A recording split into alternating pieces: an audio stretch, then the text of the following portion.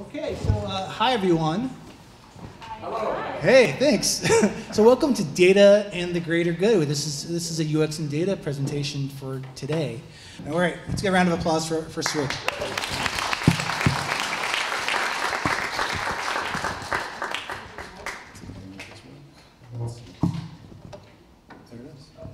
Well, this worked. It's amazing. Hi, everybody. I'm delighted to be here with all of you. My name is Sree Sreenivasan, and we are not using my hashtag #SreeTips because this is not my session, so please use whatever hashtag. What is the hashtag, guys? Is there a hashtag? Let's UX and data. UX data meetup, maybe? Should we do that? Sure. Or hashtag UX meetup data. Shall we use that, everybody? Is that okay? Okay, so UX data meetup, all one word, okay, with a hashtag. All right. So I am just delighted to be here and to be with all of you, and especially my former museum colleague, Catherine, who is CDO of the Natural History Museum. What an amazing title that is, and a great job. And she was one of the first people who came to see me at the Met very early, and I learned a lot from what the Natural History Museum is doing. I'm going to share a little bit about this idea of greater good and data and greater good. And I'll just tell you a little bit about my background. I was a professor at Columbia University and the Columbia Journalism School for 21 years. And I left everything I know to go work at the Metropolitan Museum of Art as the chief digital officer. And I gave up full free tuition for my kids at Columbia, half tuition anywhere in the world. It's all pre-tax dollars, and it's about $1.1 million that I left behind on the table. And this is a moment where you think I'm completely crazy and you should actually walk out and have more pizza, because how would you trust anything coming out of my mouth after that? But I said, I'm leaving $1 million behind, but I'm getting 17 Van Goghs, so it's a good deal. And I said this at an international group that thought I had somehow gotten a Van Gogh. And I did not get a Van Gogh. You should know that. It's really important that you understand this. And I absolutely loved my 3 years at the Met, but they had financial difficulties, so I left. And I'll share a little bit about what I learned in the process. And among the things that I want to just make sure you have are this is a slideshow that I use for my presentation about social media in general. And you can just take a picture of this so you have the slides. You see that bit.ly/Sree status report. And you also have my email address, my Twitter handle, my Instagram, and my LinkedIn. Anyone here on LinkedIn? Raise your hand. How many of you know what you're doing on LinkedIn? See the hands fall or you turn into an Indian dancer, right? Like the reason is that even it's 2018, I first wrote about LinkedIn in 2005, and people still don't use it. Why? Because we think LinkedIn is a job hunting tool, which it is, but it's a career management tool. I believe every 9th grader should get on LinkedIn and have that for the rest of his or her life. I think it's that important. And there's a data component to it. And what is that? That they have taken LinkedIn and made it so much better, and the amount of data you get out of it is really good. They did shut down the API, so for developers it's not good, but as users and consumers of data, the amount of stuff you get back from LinkedIn. So my one suggestion to all of you in terms of LinkedIn is take what you're already posting on Facebook and take it and just throw it on on LinkedIn once a week and see what happens. The data you get back is so informational and so useful to you that you will start to use it more and more. So I encourage you to use LinkedIn. I also want to invite you to my closed Facebook group called Sree's Advanced Social. You can just go on Facebook and type in Sree'(S) Advanced Social. You'll find that it's one of the most useful places on Facebook, and not because of me, but because of the community we've built there. People who've taken my classes from around the world, but also really good senior people from Facebook, Twitter, LinkedIn, all of these platforms, the CEO of Foursquare, they're all on there. So you ask a question, someone will answer, and there's somebody awake somewhere in the world. And so I encourage you to use that. And also, if you'd like to sign up for my newsletter, you can. And all of this, again, is found off those slides with that first link. And then all the way at the bottom are all my best social media tips on one single slide, or one single page, which is that bit.ly link at the bottom. I also want to make a plug for bit.ly. Any bit.ly users here? Everybody should have their own bit.ly account. It's a free service, and you can get your own account, and you can then do this. You can remember all your web pages because you can customize it. It's free, and I encourage you to use it. They do a lot of interesting things. The New York Times, to Pepsi, to Target, everybody uses Bitly already, but you don't see the word Bitly, right? You see their personal, their customized accounts like nyt.ms and pep.si. Those are all Bitly. And it's a really good service, especially for those of you who are interested in data.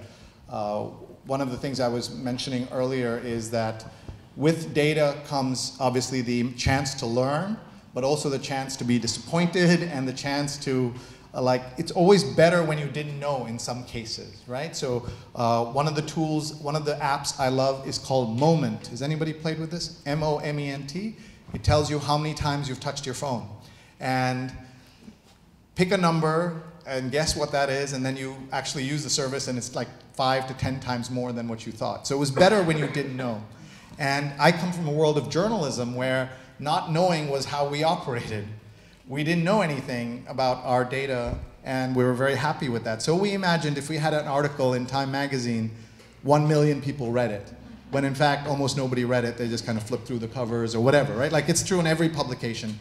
I used to be on TV in New York a lot. I was on the Today Show dozens of times. I was on the local news channels 600 times in the 2000s, and nobody watched me. Even in my home, nobody watched me. And once I started getting the data, it was really scary. Otherwise, I just presumed everybody was watching me and knew what I was talking about, but nobody was. So anyway, I just wanted to share that with you. And I want to pull out a couple of ideas from my work with purpose-driven companies. So I went to the Met, and I had a great time there, and then I lost my job at the Met, and because they were restructuring, and so I was asked to leave. And then I was Chief Digital Officer of Columbia, then Chief Digital Officer of the Met, and then I became Chief Digital Officer of New York City, and I was reorged out of that job. And so I lost 2 jobs in 12 months. And it is great for character building, but almost nothing else. And for those of you like Catherine who hasn't seen me in a while, my character has improved dramatically. So, you know, I do not recommend this happening to you, but I do encourage you to kind of think about building your network when you don't need it, so that it's there when you need it. And that's one of the lessons from this. Everything you're seeing today is being presented off my phone. And I'm doing that on purpose. Not only is it from my phone, but everything you see here was created on the phone. And I'm using Google Slides to do that. Why? Because I think that all of us are constantly creating content, these beautiful 2, 3 monitors on our desktops, but everything's being consumed on the phone. That doesn't mean you stop using your beautiful monitors, but try to create more stuff on your phone if you can, because that's where our consumers are living. And so especially if you're a purpose-driven organization where you're dealing with catering to people who often don't have the best screens and the best technology, thinking about how you're creating it for those kinds of folks, I think, is really important. So I hope you will think about that in your work as you're doing it. And so after losing my second job in 12 months, I decided I'll never wear a tie again, except at weddings and funerals, and I will not work for anybody except as a consultant. And so now I do social media coaching and consulting, and in that process I'm working with some interesting organizations that I want to tell you about, a couple of them, because I think you will get some ideas about how they use data. One of them is this particular institution. We love the Natural History Museum, but here's another kind of museum. Anyone recognize this? Probably not, because you haven't been there. It's only 3 months old, a little more than 3 months old. It's called the Louvre in Abu Dhabi, the new Louvre Museum in Abu Dhabi. We live in a world where there's a new Louvre in Abu Dhabi and Donald Trump might win the Nobel Prize. That's coming. It is a really unusual world, right? This is one of our, I've always said that I wanted their motto to be, hey, come to the Louvre Abu Dhabi where we have 14 lifeguards. How is that for a piece of data? That's intriguing, right? Why do they have 14 lifeguards? Well, you can actually see one of them right there. Do you see him? Right here. And that's because Jean Nouvel, the great architect, French architect, has built the Arabian Sea the Arabian Gulf into the museum and the art. It's spectacular. And I urge you, if you get to Dubai, it's an hour by Uber, and go check it out. And this is not even the art, right? This is just the architecture. But what they are doing there in terms of data is making sure that they're doing something that's unusual for the rest of us, those of us who have millions of objects as you do at Natural History or at the Met where there's 1 million objects. There they only have 300 objects.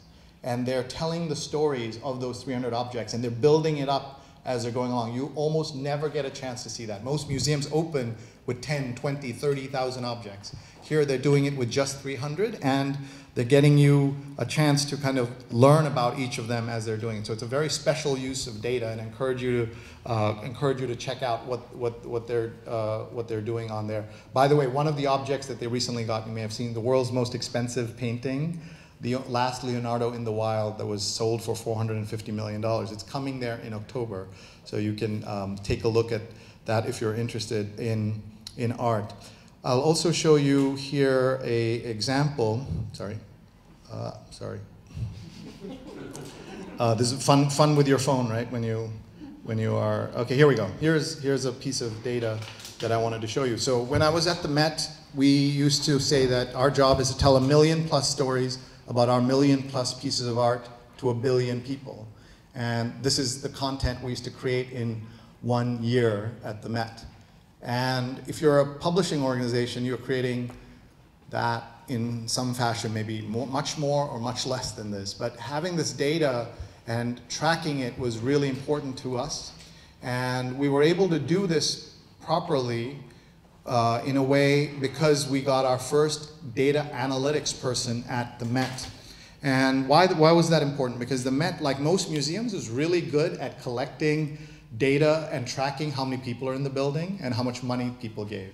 But understanding our digital metrics was almost non-existent at the Met. And then I met this amazing digital expert who I thought was terrific. She was at the Tate, and so we brought her to America. We hired her, we brought her to America, and now she's here. And her Twitter handle is Elenustica, and I encourage you to follow her. And you can also say hi. She's sitting right over there. Wave, Elena Via Espesa, but her Twitter handle is Elenustica, and follow her. She has a PhD in social media of museums. You didn't even know there was such a thing. And she has that, so you can call her doctor. And she just does incredible work, and she has this data site called Arts Metrics. artsmetrics.com, where she blogs about stuff. Is your whole thesis on there, your dissertation? Yeah, if you have a lot of time, you can read her dissertation. But she takes insights and shares them. And what she did to change the museum culture is hard to explain or hard to justify. But one of the things she did was build out the way we used to report our own information was quite difficult to understand. And what she did was, she said that the important thing is not to drown your bosses in data and information about everything we're doing, but to focus on just a few things. And this is what I want to show you. And here we go. So it's going to come up. So what we did was, or what she did, because I didn't do any of this, this was all her, was take our information and make it into one-page documents that you could look at. Sorry, here we go. Okay, so let me just go here, and here we go. So you're seeing here for the first time that she created these one-page insights that changed the museum and changed the culture of the museum, because suddenly we understood what was going on digitally in the museum. And I've been talking a lot about museums, and you may be in other fields, but the same idea applies. That we generate so much content, we generate so much data, but no one understands it. And part of our job is to teach our bosses what points of data are important and what's not important. So here, looking at things about the opening, this is our annual statistics, and presented in this single one-page format. It was just kind of beautiful and elegant, and it made a big difference in people understanding everything that was going on at the Met. And the instinct is to create pages and pages of data. Instead, pick out one thing and do this. By the way, I love this project. One of my favorites called Meow Met, where it's a Google Chrome extension where you get a free cat from the Met collection every time you open a new browser. So it's really fun. And you can see how they're using it. It was built in our media lab. Here are some traffic trends, et cetera, et cetera, et cetera. So think about simplifying as much as possible. In our projects at the Met, the current CDO, my deputy and my successor, Loic Talon, always talks about how when you create projects, make them simple, useful, and delightful. Simple, useful, and delightful. And in fact, most nonprofits do the exact opposite of that, right? Like, how can we get it more complicated, more difficult, more hard to understand? And so I encourage you to think about doing this and talk to Elena about how she does this. She's been blogging about it, tweeting about it for a long time. So definitely follow up with her. And I'm going to just look at Matt to figure out how much time I have left so I can take maybe a couple of questions, and then I have just a thing to end with. So Matt's going to give me the hook here in a second. You know, it's a good point for your wrap. Yeah, so why don't we take a couple of questions, and I'll wrap with a short thing I want to show you. Yeah. Hi, so what, just being a big fan of the Met, I wonder what were some of the actionable items of the data that you found that you were able to make recommendations to them? Sure, sorry. Yeah, so here's an example. Until very recently, the Met had no idea when people walked into the Great Hall, if they turned right or left. Did they go to Egyptian or they go to Greek and Roman? They had no idea because there's no way to track that. And from our audio devices, there was data for the first time that we were able to glean and know that X percentage turn right, X percentage turn. Not everybody takes the guides, but that was an example of then you can plan for it. And again, Elena will have a lot of ideas. Another was that people weren't using the audio guides as much as we thought. Even in museums, when it's free, people don't take it. So we took the audio content and put it on SoundCloud and put it on the web, because the goal was to get it out there more than like of course it was to make money, but could we continue to make money and give it away was the test, and we were in that particular case. Obviously, if we had done all the money part right, I would still have a job, but I don't. One more question? One more question. Yeah. Let me get the microphone. Oh, yeah, sorry, microphone. Yeah, anybody else have a question? Okay, so I'm going to leave you with two things. One is to make a plug for my flagship event. It's called Social Media Weekend, and Elena is actually presenting at it. And it's June 1 and 2 at CUNY, and there's a code for 30% off right on the screen, and I hope some of you will come to it. It's June 1 and 2, it's a Friday, Saturday, and it's a lot of fun, and you'll learn a lot of things. And I wanted to leave you with this very unusual video that I saw today, and it's about data. We talk a lot about social media, that's the world I live in, and I work with, as you heard, some museums, but I also work with the UN Refugee Agency. I work with Global Teacher Prize. At Teacher Prize, we give one teacher $1 million in the world. It's like the Nobel Prize of Teaching. Work with the Pulitzers, and in all of them, I say to all of them the same thing that I'm saying to you folks, that as you're collecting your data, make sure you're telling stories with it. Humanize the data, make it about the people, make it about your staff, make it about the people you help, and that will matter. So I'm going to just play this video. If the video plays, it's only 58 seconds. Let's see. So I'll just pause here. Anybody know who that is? That's the co-founder of Facebook that most of us don't hear about. This is Chris Hughes, at Chris Hughes, and he is amazingly someone who cares so much about poor people that he's written a book called Fair Shot, which is about this, and he started something called the Economic Security Project. And listen to his idea. Our phones and our cars, even with our thermostats. We are the product. We are creating immense amounts of data. And at the same time, a small group of companies is creating historic levels of profits from it. So the idea is to say, let's strike a bargain.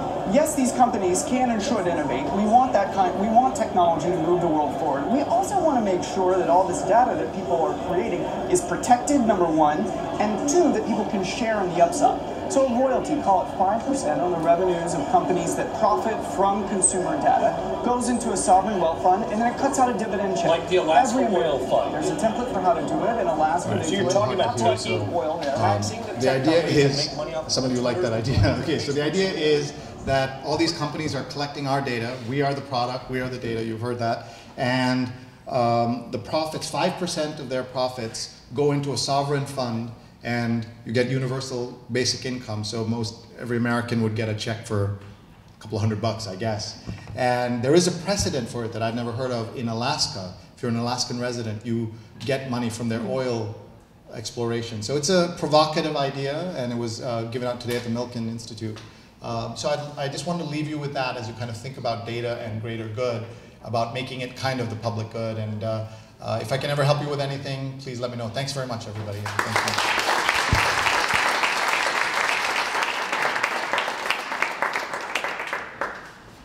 Are you ready?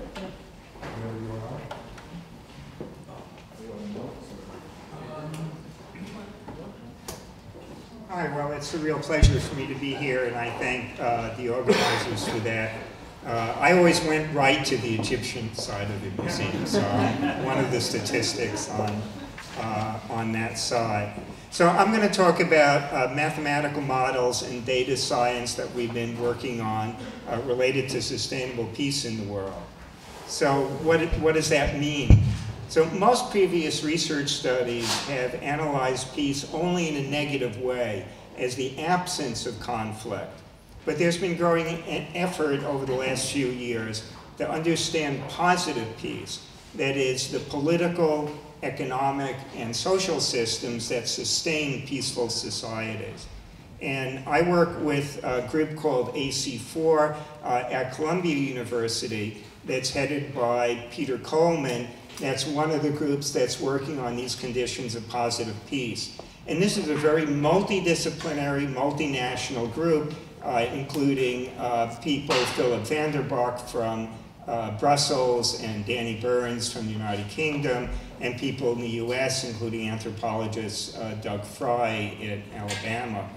And starting about 3 years ago, this group started by doing a literature review and then a survey amongst people in different scientific fields that led to a small workshop and a larger workshop to try to gather information. And this has included also people from the United Nations and the World Bank and the Omidyar Group, which is from Pierre Omidyar from eBay, who's been giving a lot of money to social causes. And so starting from this original research, they developed what they call a causal loop diagram, which I'll show in a moment, that tries to identify the factors involved in peace and the interactions between those factors. And what I do for this group is I was able to use that diagram to develop a mathematical model and a graphic user interface so non-computer people could actually use it. And what we're starting to do now is use data science methods to test, improve, and eventually we hope validate that model and use quantitative data from both databases and social media. So this is what this causal loop diagram looks like. And basically, it's got a center core, which is the most important part, so they've abbreviated it too much, which is sort of problems academics do. But basically what they think is going on that's most important in order to sustain peace is positive or negative reciprocity. So if some other group does something good for you, do you do something back for them? Or do you do something nasty to them? And that's sort of the core, they think, of the glue that holds society together. And some of the other things that play into that, that play into that are things like people's memory of the past. How emotionally do they feel about the past? Because that determines how they act in the present.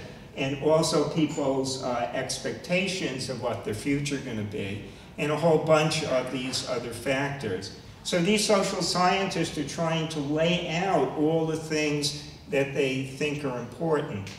So to me, all these things influence each other. You should be able to figure out, if you have some mathematics, where they all wind up. So that's what we're doing here. So this is a picture of our graphic user interface. On the right hand are all these factors put together.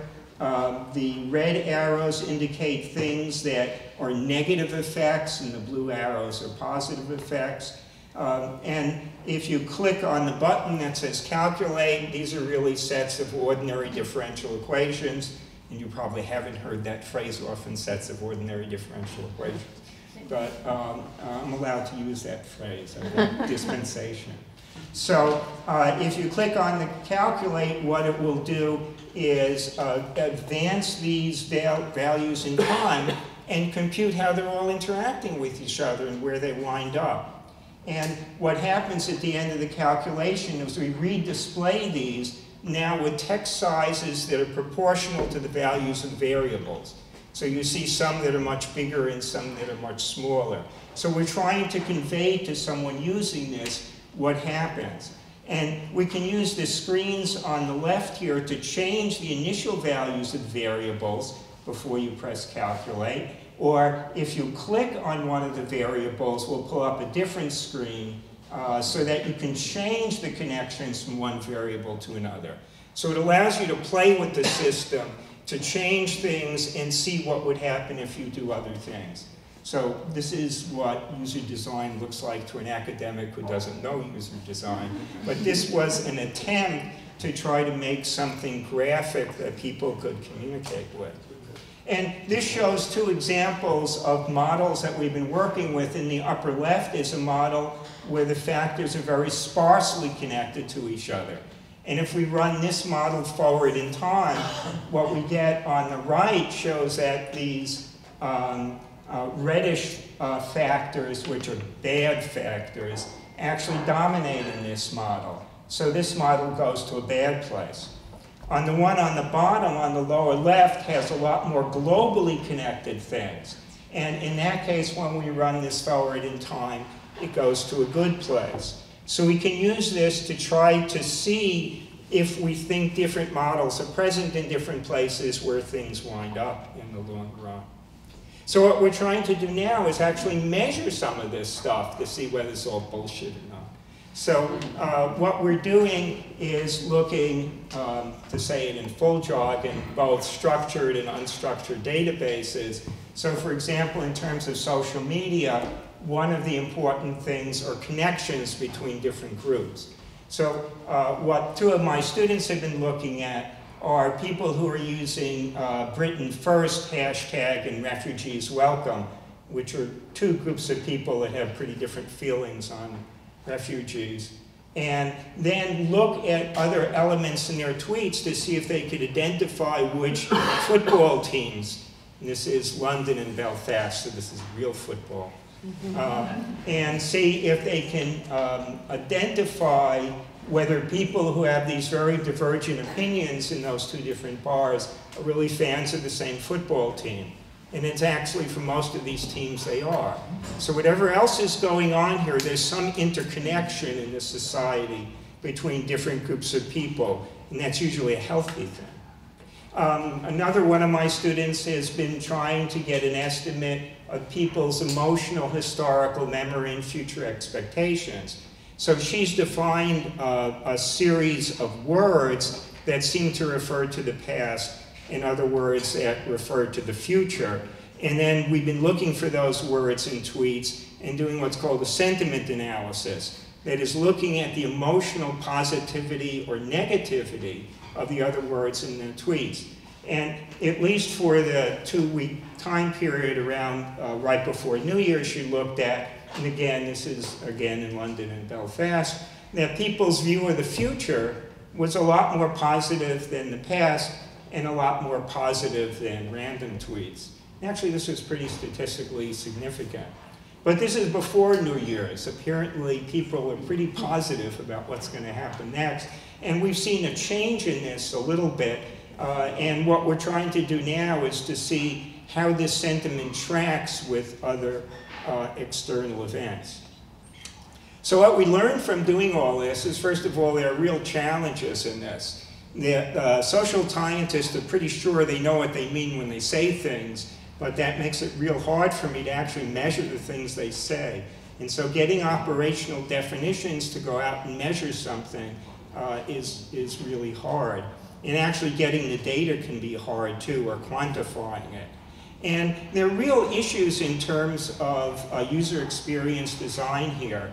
How do you present a lot of complicated data to people who are not used to seeing real quantitative data? And even more importantly, what sort of interface do you want to design so people can actually play with the data and have a response so they're going to learn something? And these are problems or issues that are present in a lot of scientific situations. And I think most of the things you've been dealing with are, which is my guess, are of people sitting in front of their machine or their mobile device and interacting with that. And those people really aren't dealing, they're dealing with a lot of information, but it's not sort of the information that's dealing with a lot of detail.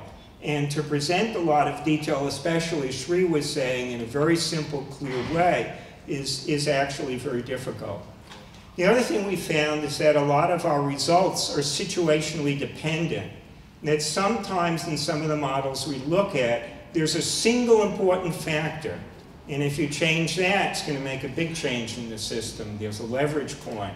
But other times, it's many little factors that are much more important. And this means that in different situations, achieving peace, what achieves peace in one place may not work in another place. But at least we're trying to do this, at least by using new sort of methods that are relatively new in social science, by using mathematical models, by using data science. And the practical lessons for policymakers are, and the policymakers don't want all this complexity. They want us to tell them, you should do this one thing, and that one thing is going to work. And we keep trying to tell them we don't know that one thing, which is not surprising considering human history. But, you know, they're looking for something that we can't quite provide. But we can provide, at least in these models, a feeling of what complex systems do. So one of the things that complex systems do, they fall into valleys called attractors. And you can nudge a system, but it keeps falling back into the same valley. And complex systems have other properties like that. So just having this mathematical model for them to play with, even if it doesn't refer to anything specific, is still a good learning exercise. But what we'd like to do is get to a specific model that has predictive analytics that we would like to have validated by empirical data. And if we can do that, and that's sort of the direction we'd like to do, but it's a very difficult task, then we could predict the consequences of interventions in systems, and so avoid these unanticipated consequences, which seem to very often happen in a lot of real-life situations. And if this isn't enough, this is the link to my website. There's actually a 45-minute version of this, of a talk I gave in Florida in March, when it was snowing here in New York. And that has more details. And besides this, one of the things I've been doing at Queens College is I teach a physics course for computer science students. And I've been updating this course to include a lot more sort of modern physics and things like quantum computers and things like that. And that course is on YouTube, and both of these links are from my webpage. And in line of what Sree says, actually some of these videos have between 0 and 3 watches on them. So this is an opportunity for you to get in on the ground level on this course. All right, thank you.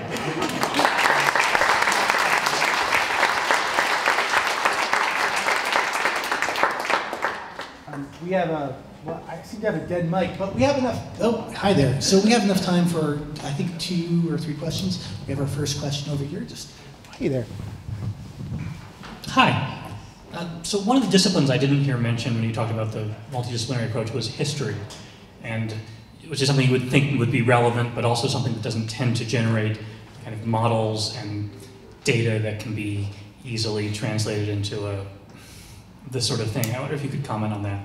So I don't remember immediately, I may not have listed all the disciplines, whether we had any historians on the initial survey that we did, so I just don't remember whether they were. There's a big effort right now in digital humanities in doing a lot of things like looking through records of what people sent back and forth at different times, and analyzing those records by using some data science techniques to maybe get other information about what was going on. So I agree with you, having a historical perspective would also be helpful here, but some of these tools are having the reversed effect too, of being able to dig into data from events. So one of the people we work with has been involved, I guess about 15 or 20 years ago, in a peace process in Mozambique. And there were actually a lot of data records as they went through to make different agreements. And you know, one of the things I think they were trying to do was to go through that data record. So I think this works both ways in terms of learning from history and applying new techniques to history.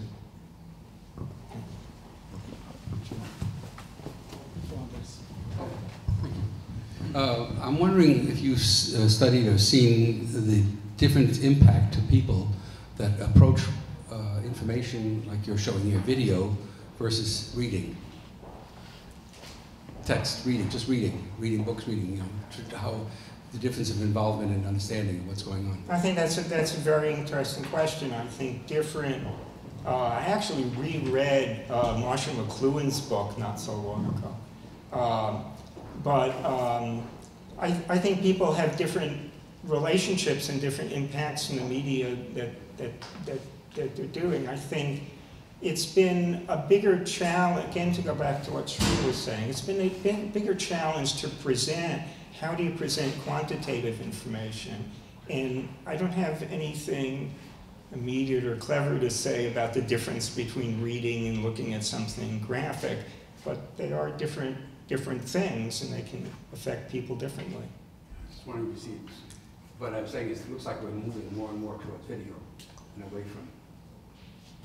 Yeah, I think we probably are moving more toward video. I don't know if I'll do it this year. Previous times I've taught my classes, instead of people writing term papers, I've had them make 4-minute videos and either showing a computer program they did or explaining something from the class, because I thought that's a skill they should have in the world at the moment. And they get into deep trouble if it's more than 4 minutes. Okay, time for one more question. Your work is fascinating. Thank you for telling us about it. Is it part of a bigger trend or wave of research looking into social science and kind of using it as future predictive models? Are there other efforts happening in this world? Yeah, so just in terms of sustainable peace issues, there is a minority of people, but an increasing number, that have done a lot of that. So this sort of emphasis on peace rather than absence of war is a big thing.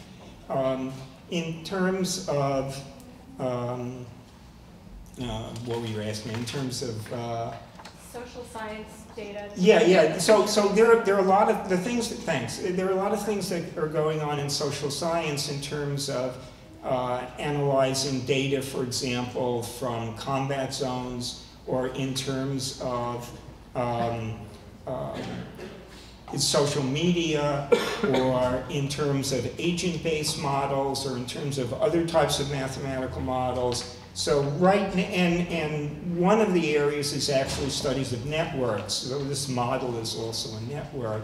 So there's a lot of research going on into understanding how things go viral on the internet, or how things spread. Or if you had a network, how do you identify the most important pieces, or you know, what roles people are serving on Twitter, whether they're passing information, whether they have, they're vetted in some way by other people so they have value. So there's a lot of mathematics of this going on right now. All right, thank you very much, Larry.